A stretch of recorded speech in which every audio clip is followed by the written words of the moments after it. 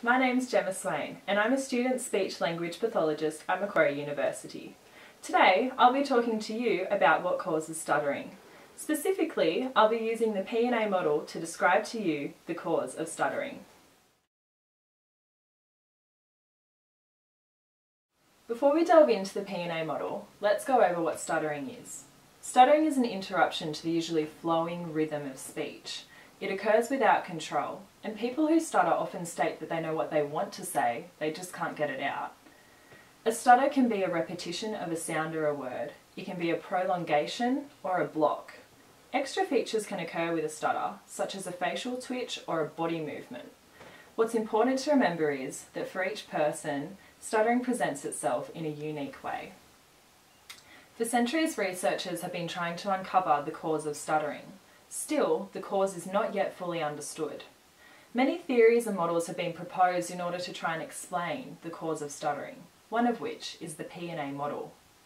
Before I delve into this model further, it's really important to understand that there is not one generally agreed model about the cause of stuttering. These theories cannot always be proven or disproven, so caution should be taken when researching this area. Pachman and Attanasio recently developed the P&A model, which states that there are 3 factors that could potentially cause a stutter.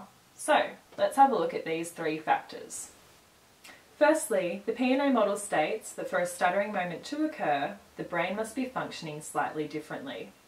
This draws on recent brain research, which found that for those who stutter, the speech motor system, the area of our brain which processes speech, is structured and functions slightly differently. The precise nature of this difference is not clearly defined. While the speech motor system may be functioning slightly differently, this is not to say the brain as a whole is functioning differently.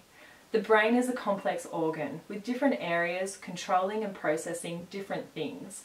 So, while your speech motor system may be a little different, your emotional areas, cognition, memory stores are all functioning fine, which I'm sure you are aware. The model does state that the speech motor system in those who stutter is more influenced by triggers in spoken language, which is our next factor. The P&A model states that for a stuttering moment to occur, there must be a trigger in spoken language. So, what is a trigger? For stuttering, a trigger is something that occurs in spoken language that places higher demands on the speech motor system, the one that we just discussed. More specifically, syllable stress and linguistic complexity are triggers in spoken language that can cause a stuttering moment. We can think of syllable stress as emphasis. When the emphasis varies, like sell my car, there are higher demands placed on the speech motor system. For this reason, syllable stress is thought to be a trigger for a stuttering moment to occur. Linguistic complexity refers to when an utterance becomes more complex. These utterances are longer, contain more information, and have a more complex structure. They are also thought to be a trigger for a stuttering moment to occur. Okay, so far we have our slightly altered speech motor system and the triggers that can place higher demands on this system. Now we have come to our last factor that can cause a stuttering moment. For each individual, there is a triggering threshold. For a stuttering moment to occur, a trigger has to break through this threshold and interrupt the speech motor system. This threshold will vary from person to person and will also change dependent upon their current situation.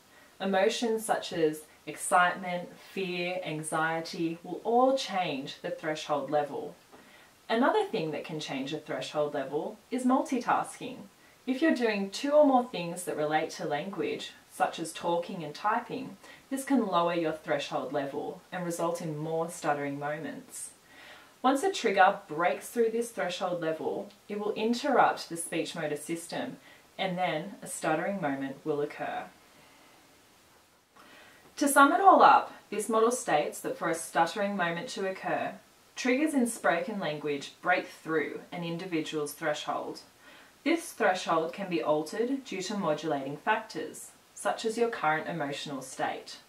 Once broken through, these triggers disrupt the speech motor system, resulting in a moment of stuttering.